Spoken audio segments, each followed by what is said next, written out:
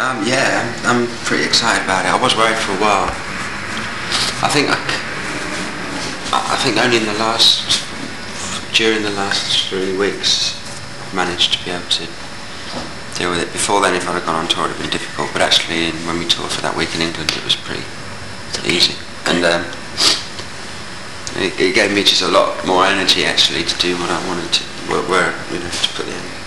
It gave me a lot more energy and enabled me to put it where I wanted it, and instead of just like, forgetting where I'd put